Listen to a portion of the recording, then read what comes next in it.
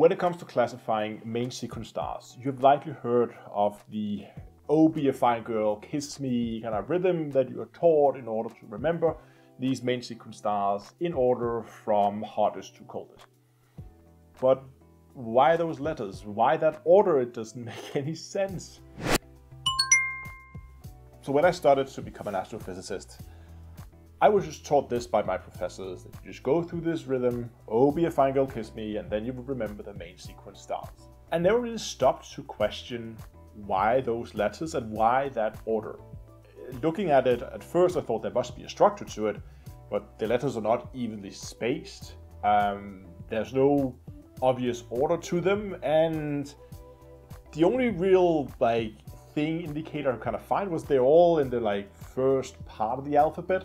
We're not seeing S, T, and Q and all those letters that we see towards the end, but why? Well, it turns out there's a good explanation for it, as there is with most things. And we're gonna start with Edward Charles Pickings.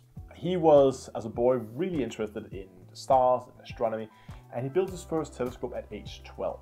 In the 1890s, when you were classifying stars back then, they had a system where they would classify the stars in 22 categories from A to Q.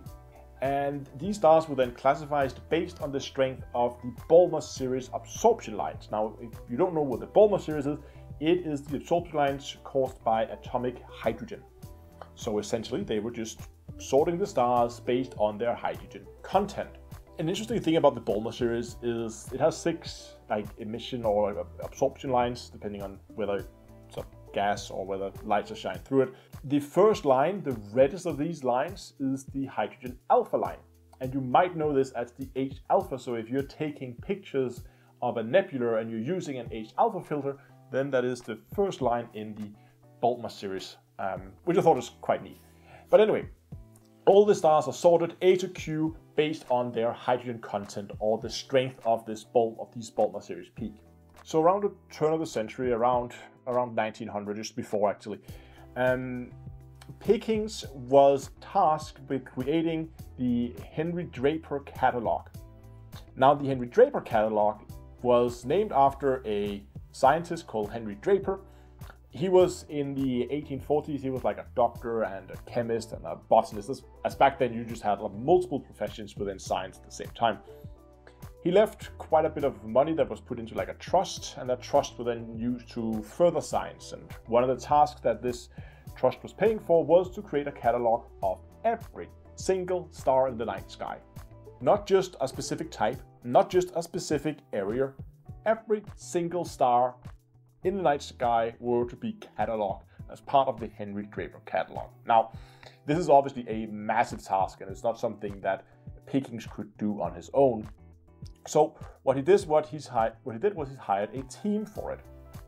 There were a group of men that during the night would take pictures, and when you do it back then, you would have these photoreactive glass plates that you would put in at the rear of the telescope, and then you would manually open to expose and close again when you were done. Replace the plate with a new one, and you would keep going like that throughout the entire night. Just move the telescope ever so slightly between each.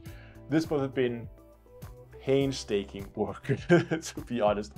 Fun fact, actually, here in Copenhagen, we have a really old telescope, actually from around this time, that still has the adapter at the back where you would slot in these glass plates to take pictures. And I've even seen some of the original pictures that were taken with this telescope, not the one used by Draper for the Henry Draper catalog, but the one used here in Copenhagen, which is quite fun. But that's a sidetrack. Basically, guys were taking pictures during the night, during the day. Pickings had a team of women called the Howard Computers that would then take these pictures. They would do all the astrophysical calculations, and then they would classify them. One of the women on this team was Anine Jump Cannon, and she was a remarkable woman. When she started out on this team, in the first 3 years, she managed to classify 1,000 stars in those 3 years. Towards the end of the work in 1913, she was able to classify 200 stars per hour. That is 18 seconds per star. That is remarkable work. And Pickings will also has also been quoted by saying that Cannon here, she was the fastest in her field to classify and the most accurate to classify stars. By the end of her career, she's classified more than 350,000 stars, 300 variable stars, 5 novas, and a single binary. So quite remarkable work. But if we go back in time a bit, when they began doing this classification work, they would begin to disagree on the system that they wanted to use for the classification. Some people argued that the more complicated system would be better, as you would retain more information, where some people would argue for a simpler system that will make it faster to classify, but of course would give you like less information about the individual stars. Cannon, she came up with a kind of a compromise in between, where we would use the existing A to Q system, but we would bin them together into only 7 bins. So she would take all these stars that were previously calculated based on hydrogen content and would say, we're going to bin them into fewer categories and then reorder them based on their temperature. And that's where the whole OBAFGKM series come from. That was that A to Q series rebinned and reordered based on temperature instead of hydrogen content. And that's why it seems kind of random. Now, one other fun thing. Now, since I know a lot of you guys watching this video is gonna be coming from the Elite Dangerous community, there are some out there, probably already in the comments, said, what about KGB foam? and for those who don't know, there is an alternative way to remember the main sequence stars. You have the OBAFGKM, we talked about that already, but you also have KGB foam. And this was actually popularized by the gaming community around the game Elite Dangerous, which is a space sim game. I assume a lot of you guys will know it. I actually thought this came from outside the Elite community, but it's actually created inside the community as a way to remember the main sequence stars. And the reason why it's so important is because you can get fuel from main sequence stars in the game, which you can't from other types. So that's why it's so important to be able to remember those.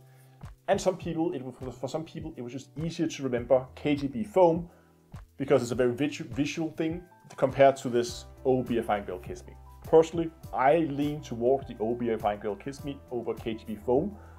Now, if you, like Cannon and Pickings in this story, have an aspiring astrophysicist or astrophotographer in you, and maybe you don't know how to get started, maybe you've already been taking pictures for a while, I would like to introduce you to the Cosmic Field Guide. This is a book that I've written that has a host of information for people regardless of whether you are brand new to astrophotography or whether you are an experienced photographer.